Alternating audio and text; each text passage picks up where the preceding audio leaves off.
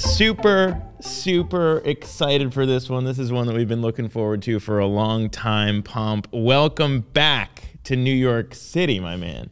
Thanks for having me. Yeah, this is exciting. Every time you come by Coinage, it's exciting because, you know, there aren't a lot of people who can talk about all of crypto holistically and how it fits into everything culturally, financially, whatever the hell's going on. And today, you know, we've got about 45 minutes to go through all the big topics in crypto, what you're up to, what you're excited about. And so, you know, first off, just super thankful that you're taking the time to chat with us, man. Absolutely. No, I'm excited about what you guys are doing, and let's talk about whatever you want. Yeah, well, I wanted to start with all the big stuff that happened yesterday because so many people are waiting literally every day, checking their phones to see when the Bitcoin spot ETF is going to be coming.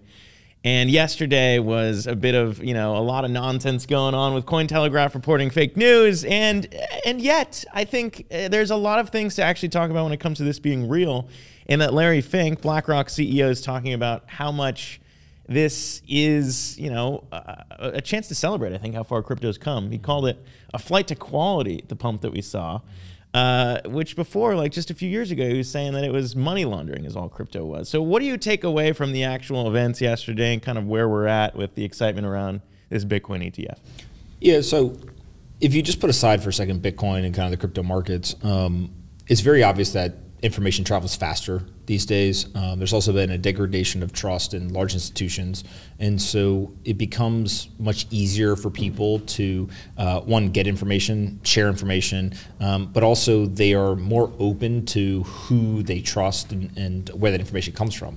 And so you have a bunch of forces that kind of lead to somebody who has a media company can say something, and if they have any degree of audience, it is likely, or at least potentially likely, that can happen. So yeah, I think that's more of a sign of the times than it is Bitcoin or anything else. Obviously, we see with public stocks this happens. We see with literally, you know, geopolitical conflict. We see it with there's been announcements of like celebrity deaths that they're actually not dead, and all kinds of situations. When you look at Bitcoin specifically, I do agree with Larry Fink that yesterday when it was announced that there was an ETF approved and Bitcoin shot up a couple $1,000s in a matter of minutes, that just shows how much pent-up demand there is for the Bitcoin ETF. That doesn't necessarily signal pent-up demand for Bitcoin. It's the Bitcoin ETF. And I think those two things are really important to kind of separate out, and we can talk about why. And then the other piece is the market kind of worked how you would expect, right? An announcement went out, price went up. When it was said that the announcement was fake, the price went back down. And so what that tells me is like the market is becoming more and more kind of liquid and somewhat efficient in the sense that people are responding both to the positives and the negatives. In the bull market, there would be news that would come out that could be potentially negative, and the price didn't care, like it just kept going up. Yeah. And so I think what you're seeing now is what I would consider much more rational and realistic, which actually signals a healthier market and something that you'd be excited about over the long term. Yeah, the rationality in crypto is always exciting to see, and I think it's, again, a testament to how far markets have evolved. And I think, you know, a lot of people were maybe making too much of the idea of manipulation, and obviously the SEC's restraint and maybe hesitation in approving a Bitcoin spot ETF has always been about the ability for the market to be manipulated or kind of protecting consumers and putting this tool on the market.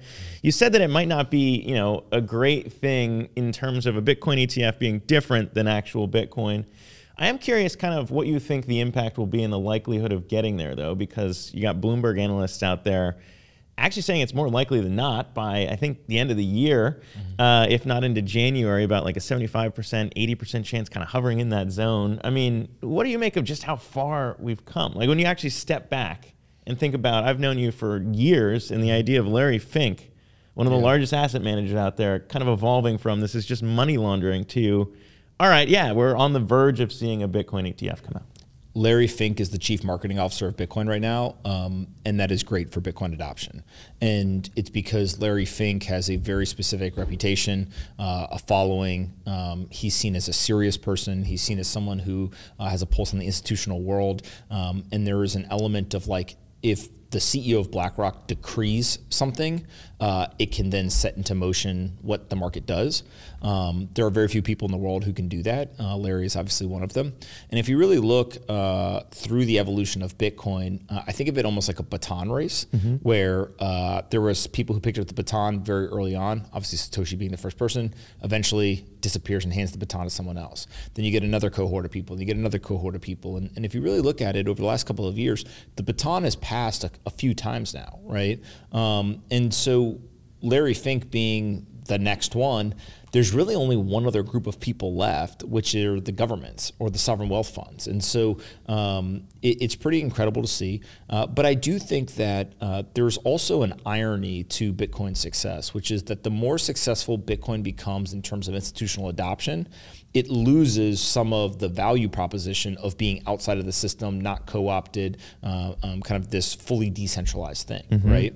You can have a decentralized system in terms of the way that it is created, the way that it is governed, but if you then have centralized ownership, right? Again, it is not centralized in terms of its structure, it's not centralized in terms of governance, but you do have centralization of ownership. And so what that does is it actually erodes away the ability for anyone to be able to participate and actually get wealth out into the hands of kind of the everyday person. Yep. Now, the counter argument to that, which I think is important, is that if you look at the data, actually Bitcoin has been being dispersed, you know, kind of more decentralized. So the quote unquote whales, people who had a lot of Bitcoin, they have been selling over the years. And so you do get, you know, kind of wallet addresses with at least one Bitcoin going up, hitting all-time highs, things like that.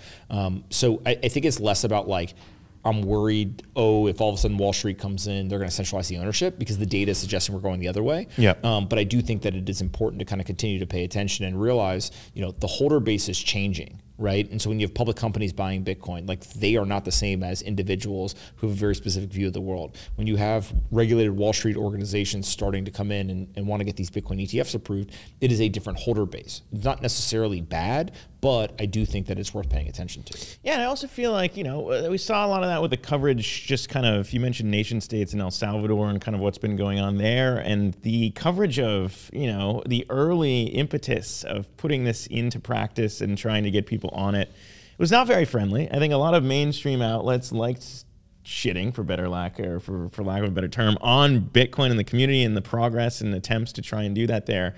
But you've seen a lot of push with kind of the Lightning Network and the idea of that on top of this push and kind of inserting it into people's everyday lives for, you know, whether it's actually buying things or just using it as a store of value. And you talk about passing the baton. I mean, like, I wonder how you feel about all this stuff too, you personally, like, because I mean, you held the baton, I think it's fair to say, for a long time in advancing the space and getting people involved. I mean, how do you look at it personally when you step back and think about how far the space has come? Maybe that baton landing in Larry Fink's hands. I mean, that was always the goal, was more institutional demand, at least if you're in the camp of how do we see the market cap grow. But you're right, it comes at kind of, I guess, maybe a little bit of a cost. Yeah, I mean, I think it's like, what are you optimizing for, right? And Bitcoin is unique in that Bitcoin can be something different to different people. And so for some people, Bitcoin is a censorship-resistant asset because that's really, really important to them. For other people, it is the ability to protect their purchasing power. For other people, it's a speculative tool, right? I mean, there's all these different kind of value propositions. And so if you want institutional demand, if you want the price to go up, Larry Fink is like your guy, right? Yeah. Like that is a very, very good person to have on your side, and someone who is going to open up adoption via an ETF structure and all of that. But if you're the person who's actually saying like, no, we want to separate money from state, and we want to have the ability to continue to kind of erode away the power of those who control the currency, et cetera, actually Larry Fink is not your guy, right? Actually, Larry Fink is, you know, in some probably ways, enemy number one. Yeah, he represents everything that you are against, and so it's very similar to like the political arena, right? If you look at politics, there's some people who are on the right, there's some people who are on the left, there's some people who are on the center, and then you have some people who are on the extreme right and on the extreme left. Yeah. And regardless of what your political leanings are or what you think is right or wrong, like if you look at it from a systems perspective, there's a lot of tension there. Right, and so the U.S. government being, you know, one example of this like democratic process is like, man, it is a bumpy ride. People are yelling and screaming at each other. They disagree. That there's all this emotion and you know, kind of chaos and uncertainty and whatever. But like, we probably got one of the better systems, if not the best system in the world, right? Yeah. In terms of all of that chaos and tension and uncertainty and arguing and bickering, all this stuff gets us to this point where like, hopefully we are better off than if we were just in a system where only like one person dominated. And so same thing now is coming with Bitcoin, where there's actually a lot of disagreement, right? I mean, you can see this with things like new technologies in terms of Taro or ordinals or whatever, all the way down to like, is an ETF good or bad, right? Yeah. And so the different perspectives create this tension. That tension hopefully will end up pushing Bitcoin and kind of the world into a place where it's better off than if we didn't have that tension. But again, it's like bumpy, right? And I think that is actually a sign that we're going through the growing pains and doing the things that are necessary to get there. Yeah. In terms of the baton, I don't think anyone's confused about my thoughts on Bitcoin, right? I'll leave it at that. It is also something where I don't think we want the same person year in and year out to be the biggest voice, right? And I actually don't even think that I had the biggest voice. I think for a certain subset of an audience, definitely there was people who were paying attention. But what you actually want is you want to constantly be growing that base. And so what ends up happening is if you go all the way back to the beginning of Bitcoin, there's like 2 or 3 people, right? After Satoshi who like, they basically did the work. Right. And, for those who weren't around, there's like Wences Casares, there's Roger Ver, right? There's Trace Meyer. Like you can go through a list of maybe we can come up with 10 people. Without those people, I don't know if Bitcoin goes from Satoshi to, okay, we've got some adoption. Yeah. Right. And so how many of those people are still around in public and talking about this stuff? And it's kind of like almost part of Bitcoin is knowing, hey, make your contribution and then like get out of the way so the next person can make the contribution, right? Yeah. I think that's kind of, to your point on democracy and the bumpy road and how it evolves, I think that's kind of a key element too, is like term limits exist, I think for the same reason. You don't really have a king. And to your point on decentralization around Bitcoin, as people, step in, do their thing, say what they believe. And you're right, there are battles, we've covered them, whether it's Taproot Wizards and Udi and what they're doing with ordinals and people who don't like that. And then you also have, the Eric Voorhees types who are very kind of set in their libertarian thinking of there's one way, and each way that we try and like give into the idea of regulation and co-opting to the old financial system, we're losing a little bit of that. And I think it's been fascinating, honestly, like to cover what people in the industry and in these worlds actually think and which parts win. You have to remember there's also a lot of intellectual dishonesty when money is involved, right? Yep. If you think about kind of take your average Bitcoin holder who is on Twitter talking, your reputation is tied to it, right? Because you think it's going up or down in price. Your financial health is tied to it because you think either it's going long or short, whatever. And so what ends up happening is human nature takes over and you begin to look for information that reaffirms your view. Now, what is always interesting to me is are you able to evaluate the market as objectively as possible and still make decisions and know why you're making the decision? I'll give you a great example. If you were to go back to 2020 and you were to look at all of the assets and you said, I'm going to buy Bitcoin at the beginning of 2020 before the pandemic hit, you outperformed every single hedge fund to today, right? Great. What a lot of Bitcoiners won't say is actually if you go back to the beginning of 2020 and you bought Ethereum or Ether instead of Bitcoin, you would have outperformed, obviously, if buying Ether versus Bitcoin. Now, if you are the person who is looking solely for economic gain and just wanted to, quote unquote, get rich, then you should have bought Ether instead of Bitcoin, right? It's an objective fact. It's just math. What are the percentages? I actually think one of the unique parts of Bitcoin is there's a lot of people who say, I don't necessarily only care about the price going up.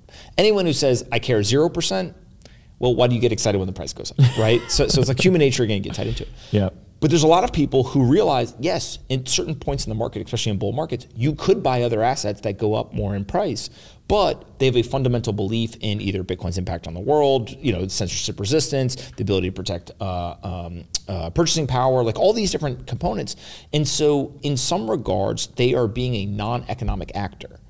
And it's very rare in financial markets that you get non-economic actors that are making capital allocation decisions, right? Historically, that's actually ended up really poorly because people do dumb things and the market doesn't end up working. again, Bitcoin's uniqueness is that you have a portion of people who are 100% capitalist, economic actors, and they just want to get a great financial return. And so Bitcoin ends up being something that they're allocating to. Sure. On the other side, you also have a lot of people who I would put in the non-economic category where they say, I don't care if Bitcoin goes to $1 or to $1 million. I believe in what Bitcoin stands for and what the promise of Bitcoin is. And so I'm going to participate and I'm going to do everything I can to make it successful. There's not many assets. Like, people aren't going around buying houses being like, I'm going to buy this house because you know what? I think that a house should be here. Well, I think that's been interesting too in terms of like the idea of what happened with GameStop and AMC. And, it's kind of funny to see right now the chair of the House Financial Services Committee, Patrick McHenry, kind of being inserted now into the discussions in Congress about what should the U.S. do about crypto. And I do see that overlap. I mean, like, you think about what happened there was a bunch of Davids teamed up against a big Goliath in Wall Street to try and say, look, we have some power here. We can influence the markets if we team up together. And that's kind of what we saw with GameStop and AMC. It was just kind of something that normally seems impossible, but with the power of the internet, the power of kind of decentralization, everyone kind of working together, it was wild to watch. And I was there, I was covering it. I've worked at CNBC and Yahoo, and it was kind of a turning point, I think, for markets. And you talk about kind of Bitcoin and this idea of not being true economic actors. And I think that that's kind of an interesting thing too. Like, GameStop and AMC might not have been the best places to put your money. But you had someone publishing research and said, maybe it is. And a lot of people believed it. And so I think that that's kind of a powerful piece, and also kind of where culture is headed. Like, people are investing in things. You got Robinhood popping up, people putting their money behind companies that might not be the best investments, but they want to see them continue to thrive. I don't think it's new, right? I mean, how many people were told, buy American? Buy American bonds. That's the patriotic thing to do in a time of war, right? Like these things have been happening. Now, historically, at least the examples that we're told, people bought the thing and it worked. And so only we talk about those situations. There's plenty where it didn't work. But the other piece is, as new people come in, there is a new way to look at an asset, right? And so, if you just accelerate to kind of our current situation, Janet Yellen recently gave an interview. She said that we can afford, to fund 2 wars. Speaking of Ukraine and in Israel, we have a national debt that has exploded by more than $500 billion in a single month. Our national debt interest payments now are larger than our defense budget payments.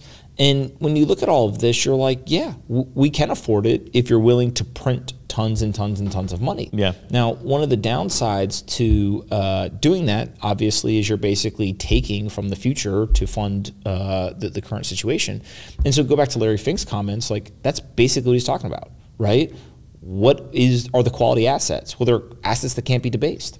And they're assets that are global. And they're assets that people are going to hold for really long periods of time. There's not very many assets that fit in that bucket, right? And so whenever you see Larry Fink, Paul Tudor Jones, Stanley Druckenmiller, Peter Thiel, you just go through the line, like all these great investors, they all are coming to the same conclusion. And so you got to ask yourself, like, are the best investors in the world all off sides together? It's happened before, for sure. Yeah. But it's probably more likely that they know something, and eventually, no matter how much you rail against it, and once you do the work, you'll come to the same conclusion. Well, yeah, I feel like it gets lost in the sauce when you think about, covering everything on a daily basis. You might lose the big picture, right? If you're just looking at little tiny moves, you might forget the fact that, wait a minute, like it was $300 not too long ago. When I graduated college, it was like, okay, you can legitimately get a Bitcoin for $300, and now here we are in 2023, and it's almost 30 grand, depending on what Cointelegraph's saying about the news of the day. But I would say that it is kind of, when you step back and look at it, and this will be the last question on price, and we'll put our, financial actors hat on, because, it's not a bad thing to make money. But when you think about what it does, right, to the price of Bitcoin, a lot of people have talked about it, and Mike Novogratz, a bunch of people have always said this was kind of the holy grail, the idea of people who could not touch Bitcoin or crypto before having an entry point into it, and what that does to bringing money into it, and what that does to price. So, I mean, when you put those things together, what do you see as, 2024 is not too long away. And the idea of the Bitcoin ETF getting approved, then how do you see it changing things? So let's go back to 2020. leading into 2020, so in 2019, I wrote multiple pieces, and I basically said Bitcoin is about to get rocket fuel. Right? I used rocket fuel as a term that a lot of people didn't like, but I felt like it would describe the situation that was happening. And the situation that I saw was we had inverted yield curves. We had a high number of CEOs leaving their jobs. We had multiple metrics within the economy that were showing that we were likely headed into the end of an economic cycle and the bull market was going to be over. In those scenarios, historically, we have printed money, we've cut interest rates. Now, I didn't know a global pandemic was coming, but in February, we accelerated what was already a trend of all of these things leading to some sort of market crash with the pandemic. And we basically said, shut it all down. What they did in response was they printed money and they went ahead and cut interest rates. Now, the reason why I called it rocket fuel was because that was going to drive demand. You were putting liquidity into the market. Asset prices should rise. At the same time, you were going to get the halving. And so you were going to have a demand shock and a supply shock at the same time. Basically, if you understand supply and demand economics, you have to get price to move upwards in order to be able to find a market equilibrium. Now, take that same framework and look at where we are today. Mm-hmm. We have a demand shock that is coming in the halving next year. We have very, very high interest rates, which means they have a margin of error in which they can cut significantly and still not go below zero. We are likely headed into a recession because now we are starting to see inverted yield curves, people quitting their jobs. You know, I saw an article today, David Solomon at Goldman is no longer going to DJ big high profile events. And so somebody tweeted and said, well, the high interest rates killed at least one job. And then you have this ETF. And so actually this rocket fuel may be even bigger than the last one, because what you're going to get is you're going to get a demand shock of ETF, you're going to get a demand shock of halving, and then you're going to get supply side shock in terms of them having to ease monetary policy. Now, ease monetary policy could be a response just to a recession. Also, then you got the national debt problem, you got funding of two wars, and then on top of that, you're going into an election season where all of a sudden money becomes a chip in terms of people trying to get elections and things like that. Both sides of the aisle do that. And so you look at it and you're like, man, we're about to just run this right back, right? And so when you see these frameworks, it's not about this is for sure going to happen or this is not going to happen. I just look at it probabilistically. We will have the demand shocks. Yep. Probabilistically, we're going to have the supply shocks. The price is going to have to move to accommodate everyone. How much it moves, I think there's a lot of debate. Some people think it'll move 100%. Some people think it's 20%. Some people think it's 2,000%. It kind of almost doesn't matter, because when you have these setups, the price is going to move more than almost any other asset, because the other assets are highly liquid, already globally adopted, been around for decades, and they don't have these kind of two kind of contributing factors. They usually only have an increase in the supply side demand, in demand. They don't have the supply side stuff. And so that ends up being pretty interesting. Yeah, admittedly, I've gone back and forth on kind of like the way of thinking about Bitcoin. I think a lot of people have, whether it's a risk on, risk off asset, the idea of it just kind of trading as, a high beta tech stock, but also, the idea of now being caught in this wave of things. And to your point, I think it is a combination of bullishness around the ETF and the halving coming next year. Like, what does that do to things? And I think I've landed on, and maybe this is kind of, over a few years, is just the idea of Bitcoin and crypto kind of being animal spirits in the economy. It's just kind of, all right, it's the narrative. And the narrative definitely matters. I mean, that's rational actors. I think you encapsulated it well. Everyone's supposedly running around just trying to profit, and that's the way that economists look at things. And I think with crypto, because it's so misunderstood, a lot of people just lean on their idea of, is the number going to go up or not? Yeah. And a lot of it's just the narrative. And that's what animal spirits, basically anything economists can't fit into their models, they just call it animal spirits. And I think there is a piece of that that's true with crypto. And when you have the narrative and the idea of the ETF coming through, I think a lot of people might attach themselves to the idea of, wait, we're onto something here.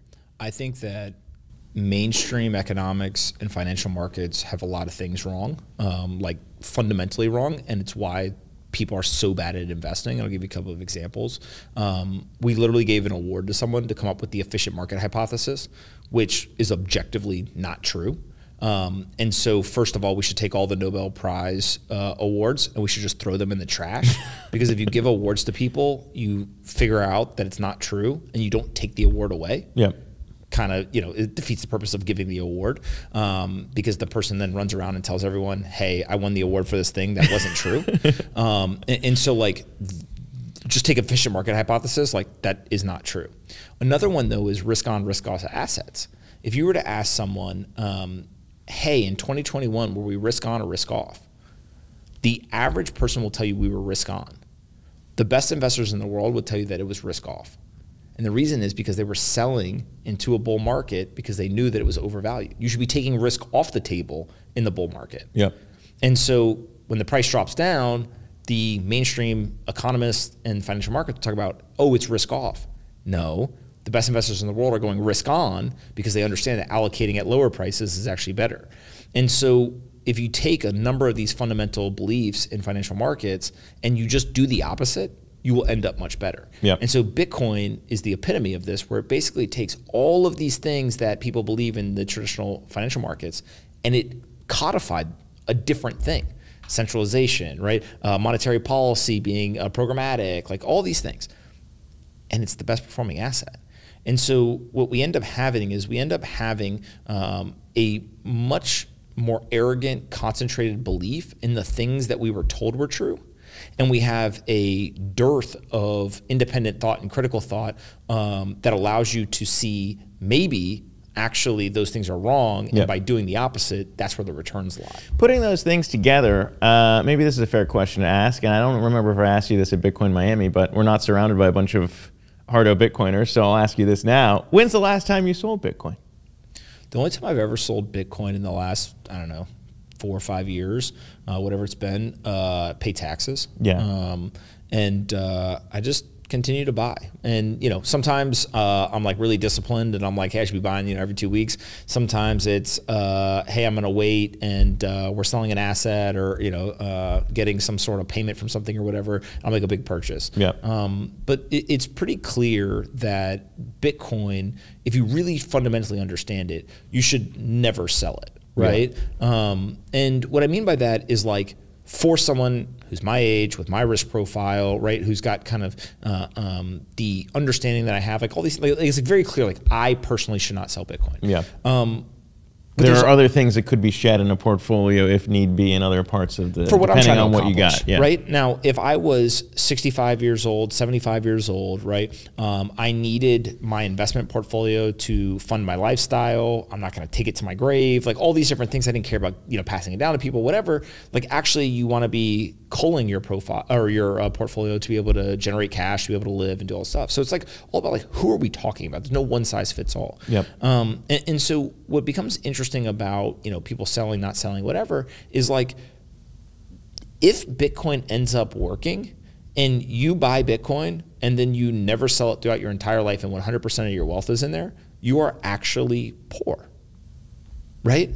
There are horror stories of tech founders who are equity rich and cash poor. Yep. They can't sell the equity. So if you treat Bitcoin forever as an illiquid stock, and you never sell it, what is the point of the wealth? Yeah. Right? And so I think that what we will likely see over the next coming decades is young people today who are very into Bitcoin will begin to see that go up in value, and they will have a choice to make. Am I just going to hold this until I die and like it was just illiquid the whole time? There's a good portion of people in the Bitcoin community I think will do that. Yep. There's also going to be a portion of people who say, hey, once I hit some age or I hit some value of the Bitcoin, I actually want to enjoy it, right? Now, what's interesting is this is not a Bitcoin specific challenge. This is a challenge that's been in financial markets forever. And so I think that you need to be a little bit higher risk tolerance to have allocated to Bitcoin, pre-2020. But those people are now getting older, right? When I started kind of playing around and looking at Bitcoin stuff, I was in my 20s. Now I'm in my 30s, and like, I got a kid. Like you start thinking differently, right? Yeah. And some of it's for the better, and some of it's, not. And so I think it's just like understanding that this is a financial asset, Sure. and it is not a religion. It is not, something where like you get points because you held your Bitcoin for the longest. Like that does not mean, anything other than like what is right for you in your personal situation. And like, that's okay. Yeah. And I think, everyone in the space has evolved too. It's not just you and I that are aging and moving into different life stages. It's everybody who has also been paying attention to this space over the years. And so, we've got about 20 minutes left, and I think there's a lot of different topics to get into. You mentioned awards. We've got one over there on the mantle as a Web3 media company. So I want to get your thoughts on use cases for crypto beyond just financial investments as we move forward in this iteration of crypto. But also, looking back on kind of what's happened, we won that award for our story about Do Kwon and Terra. And obviously right now in New York, the SBF trial is ongoing. I'm curious to kind of get your take. First off, have you been paying attention to the trial at all? You've been watching it? I see some tweets here and there, but look, we have a legal system that usually gets it right. Not always, but usually gets it right. And I don't find it productive to pontificate about the outcomes of situations where other people have such an information advantage, right? Yeah. And so if you look at the prosecutors, the defense, the judge, the jury, like all those people have way more information. They're much more knowledgeable about all the intricacies, et cetera. I think that it is worth paying attention to the outcome. Mm-hmm. But I try to focus on the things that are within our control on a day-to-day basis. And so I see some of the tweets, and obviously things that are ridiculous that everyone's freaking out about, tend to be ridiculous, and things that are funny or things that are serious, whatever. Yep. But I'm not somebody who, if you put a TV in front of me and say, hey, we're going to watch, Judge Judy, whatever. I don't really care, right? It's the same thing kind of here. Is just focus on things you can control, and that's technically my strategy. Yeah, I've kind of looked at it the same way. I guess, more broadly speaking, when you think about all the things that led to crypto going down in 2022, and so many people looking forward to just kind of turning the chapter after this trial wraps up and whatever ruling is reached, it's just kind of like the impact on everybody else, right? And I think that that's kind of interesting to think about in terms of price and what happened in the bull run, leverage, and where we go from here. And so I'm kind of interested to get your take on kind of what the future looks like, because everyone's hope is that a lot of the bad stuff is flushed out. And Zach Prince, the CEO of BlockFi, was on the stand too, and I thought, I was looking at all the crossfire that happened in 2022, and he painted a very interesting picture in terms of, look, what are we as a company supposed to do? We look at balance sheets, we look at lending, and we make the best choices we can. And that was kind of, I think, the whole industry in 2022 was trying to figure some of this stuff out. And if people are lying about things, they're lying about things. Mm-hmm. And so I don't know how you protect against that as an industry, because you can't stop people from lying unless you completely audit, I guess, everything. And even when people talk about on-chain audits, there are ways to kind of get around that too. So I don't know. I mean, like, so much trust was lost. And we've talked about this before, but I do wonder if there's any overhang, as you think about the next bull run in crypto, and if anyone learned anything. I don't think it's specific to this industry, right? Look at the banking crisis that we went through last year. Essentially, there was a legal way for banks to tell a story about their balance sheets that may not have been reflective of what was actually true in the moment. You're talking about like writing down losses on bonds. So yeah, on bonds, like if you don't have to market to market, right? It's not a problem unless everyone shows up and says, "Give me my money," which we saw a couple of different times happen, right? Sure. And so it becomes this very interesting thing of what is the thing that everyone agrees on? Like, what are the rules? And so in the traditional banking world, that is a rule that has been agreed upon through regulation and kind of legislation that they don't have to do that. Okay. Thankfully for that sector, the government is willing to step in and bail out all of the depositors. Now, I didn't hear anyone in kind of the Bitcoin and crypto world begging the government to step in and bail out any of these companies, right? Mm-hmm. And so if we were sitting here talking about 3 of the 4 largest bank failures in history happened, and also a bunch of crypto companies went out of business, and people across the spectrum lost their money, well, we would just lump it into like the financial industry. But actually what ended up happening for different reasons, right? Not necessarily the same reasons, is we had banks and we had these crypto companies, and they were treated very differently. Now, again, I actually think that the free market and kind of not having people step in is a better situation in the long run. But obviously in the short run, it is better for people if the government does step in. And so there's always this trade-off between long and short-term impact. Now, what I think to your point about the intentional misleading, the intentional breaking rules, all that kind of stuff, like, yeah, there is an element of like how much diligence, et cetera, can someone do? Not even should they do, but can they do? And so, for example, we have auditors, right? If the auditors are tricked and they're trying to do their job and they certify something, the expectation of, you know, a company, let's say, that's doing business with kind of a bad actor, if they get an audited financial statement, I don't think there's anyone in the world who's like, well, we're going to go, you know, even further, we're going to audit it ourselves or something, right? Yeah. And so what becomes kind of a weird situation is like, well, what is the answer? And I don't think anyone has a good answer, right? And so at some degree in the traditional financial world, you have to rely on a degree of trust somewhere. Yeah. The promise of Bitcoin and kind of cryptocurrency as an industry, et cetera, is that you won't have to have that trust. I think that it is definitely closer to that than the traditional financial world. But I think what we're seeing is whenever there is centralization, there has to be some degree of trust. Yeah. And so I don't think that that's an industry specific thing. I think that's just across the entire world. Agreed. And I just think that that's kind of always the, you know, the interesting kind of hypocrisy, I guess, technically in like a space that's always been about trust no one, or, you know, you don't need to trust anybody. That's the reason why we have decentralized systems or everything like that. And it has been interesting to kind of see the industry itself grapple with how much do we want to centralize, how much do we want to make, you know, a little bit easier? And we're seeing it kind of happen with NFTs now too. It's quite interesting now, as you know, I quit my traditional finance anchor job at Yahoo to really dive into this space and start to see, you know, it's similar because you had Celsius, you had BlockFi, you had a lot of these institutions that made it easy for people to start to earn interest, and, you know, the custody differences there between not your keys, not your coin situation.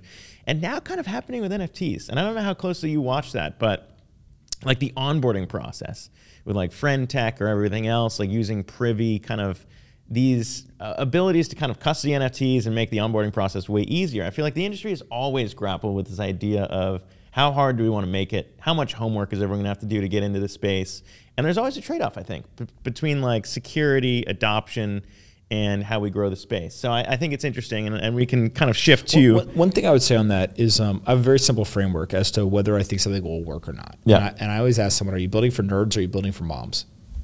Right? And like, it's so... Or nerdy moms, as the case may be. Yeah, well, it's just if you think about, are you building for nerds or are you building for moms, right? The nerds are going to go through immense pain and friction to be able to use something because they enjoy it, right? They're intellectually stimulated by it. They want to know, hey, what is the underlying technologies? How does it work, right? What is your product roadmap, all this stuff? Or do they want to be first? So they can make money. I think it's, and I'm not saying one way is right or wrong. I just think it's interesting. All this stuff, right? But if you think about it, like, are you building for the proverbial mom, right? Like, what does it do? Yep. And Facebook is like, talk to your friends. Like, cool, right? Like, there's no, like, what is the technology? How does it work? I'm not going to go through a bunch of friction. Like, actually, the fact that I put in an email and a password, it's like pretty high friction, right? Yeah. For that group. And so I do think a lot about this is a natural evolution of technology. If you go back to the early 1990s, right? Again, there was a lot of people building stuff that was cool, but it wasn't ready for the mainstream. And so one of the questions investors have to ask over the coming years is, how much of this technology will evolve to the point where it meets consumer trends and consumers are ready to use this stuff versus it's going to end up being really cool technology, but it doesn't actually get commercialized. Yes. And I don't think there's a clear answer yet. Well, I think that's a real interesting point too, though, because you think about who's left on Facebook, it's mostly moms. And so I guess, you know, who you're building for changes over time if you don't want to iterate or change anything. And, you know, to get your take, because you and I have talked to each other, I think, maybe even since I was at CNBC, like the idea of what the next thing that excites you. And it's been interesting to watch your career path because, like, you know, we initially met because we were only talking about crypto. And then we talk about other things now. And, you know, I'm curious because you mentioned ETH, and I've always kind of talked to you about, like, is it all Bitcoin or you also like Ethereum? And, like, I don't know what excites you now because I quit my job. To your point, I think there's a lot of use case now in the space. Like, everyone knows there's something there with NFTs. Does any technology ever get it right when it's first introduced? No, that's not, even the internet didn't work that way. You had to have pets.com to get Amazon, and it took Amazon, what, 12 years, more than a decade to finally hit its stride. So with what we're doing, I think it's kind of interesting to think about the creator economy and the idea of fans kind of building with creators. And that's kind of what Coinage came from. You talk about trust. Like, I've grappled with this a lot now. Like, can people in crypto actually trust themselves? You saw the Cointelegraph mishap with news. You heard their editor-in-chief talking about, well, we got to be first or we're going to be last. And who are you serving, really, in that model? And so, I don't know. I'm excited, and I quit because I see a use case to where you can pair the technology with what the mission is in a way that you put it on chain and you can introduce, you know, a model that works for everybody. And so, you know, there's Substack, there's YouTube, there's Patreon, there's whatever.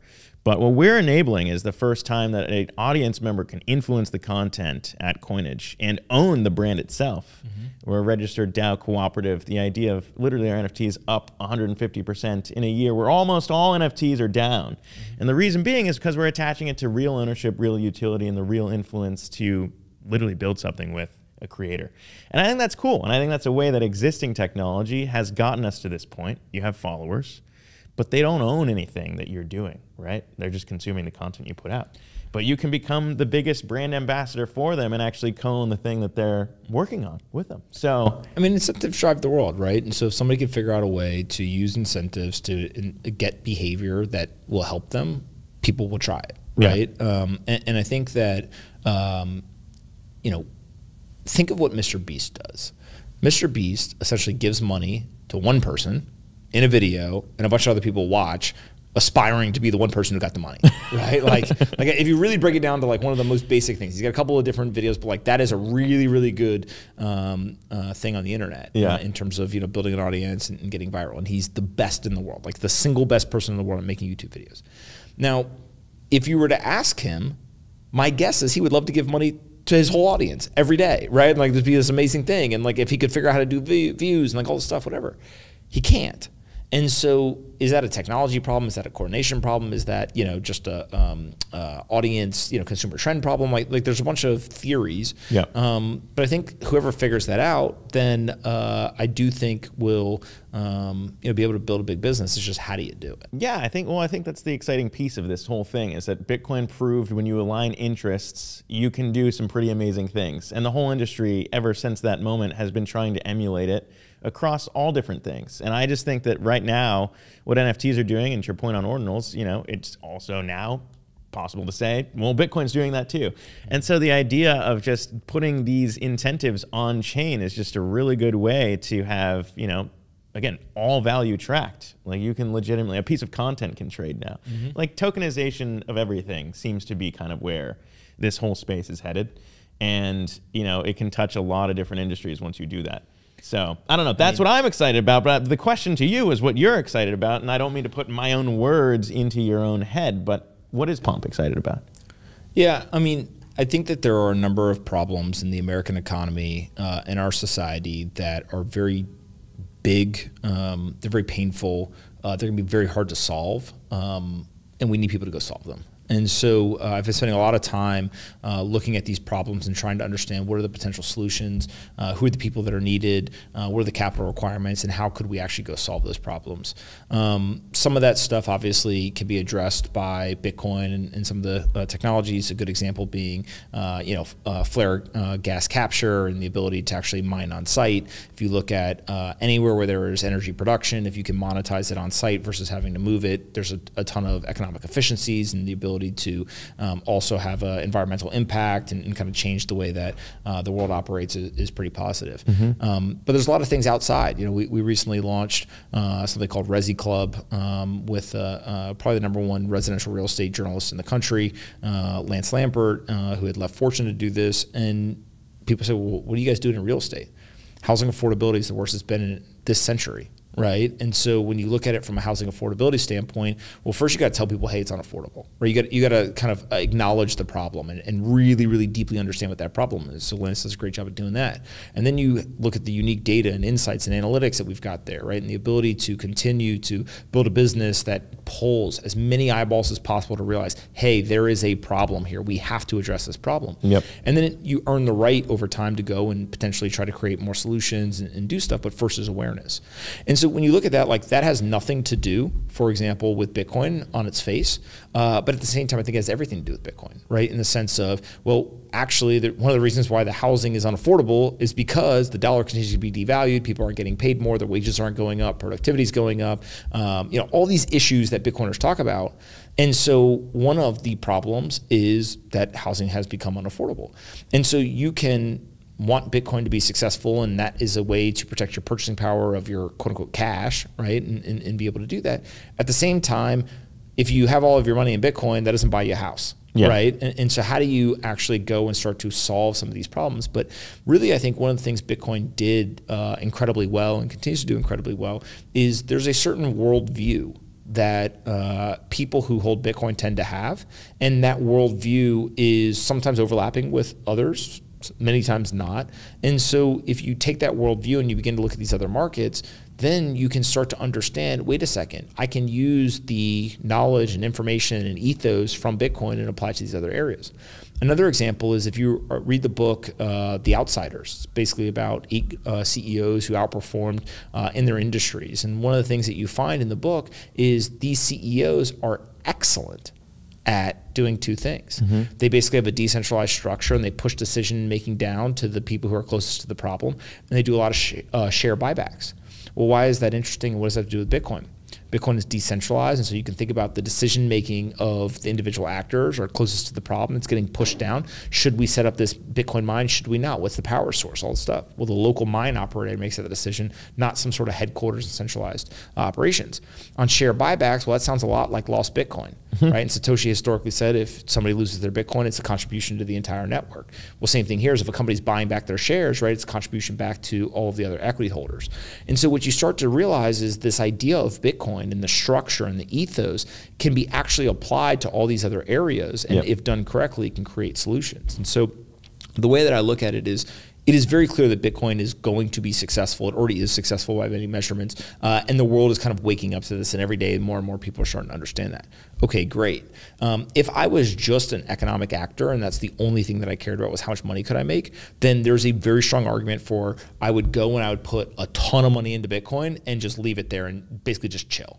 Right? It sounds like Michael Saylor. Yeah, that sounds like... I mean, there's for sure people doing it, right? At the same time, I think that there are a number of other problems, right, where we can use the things that we've learned in Bitcoin and bring it to those other areas.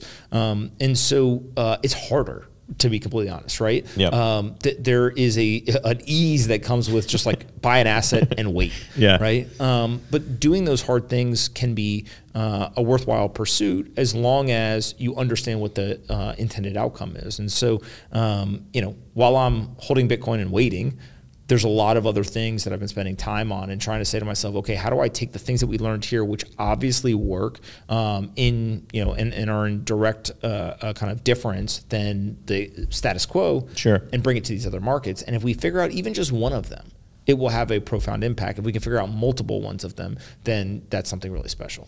Yeah, I mean, I would agree with all that. And I feel like that's also kind of where I'm spending my time building Coinage, building Trustless, the idea of community-owned shows and media. I think everyone, Elon Musk included, talks about problems in the media. And I think, again, acknowledge the problem being step number 1. I think a lot of people would say, sure, we have a media problem in this country. The incentives are misaligned. You get people either publishing fake news or you get people publishing content that pushes people farther into the fringes of society, and no one can agree on anything. So to your point, consensus being a huge thing is what can we do as a media operation that kind of lets people agree on fact. And then if we tell enough facts that are objectively true, also allows our viewers to enjoy in the value accrual of doing so. And so I think there's just a lot of different things that, yes, when you take the Bitcoin model and apply it to, whatever sector it may be, I'm excited to see what happens when, you have people building with their communities together and unlocking some of those benefits. So that's kind of what we're doing here. I know that we budgeted just enough to get people interested in what we had to say today, and then hopefully they come back for other times. And thank you again for coming out here, man. I mean, I know it's not close. Yeah, I know we're kind of tucked away here in Brooklyn, but thank you for coming down here. It's very cool. Hope everyone continues to watch, subscribe, like, smash follow. that like button. Yeah, whatever you need them to do, go do it, everyone. Yeah, no, I appreciate it. We'll wrap there. Pomp, thank you so much, and thank you everybody for listening again to another Coinage chat here with Anthony Pompliano. That'll do it for us here on Coinage. Thanks again, everybody.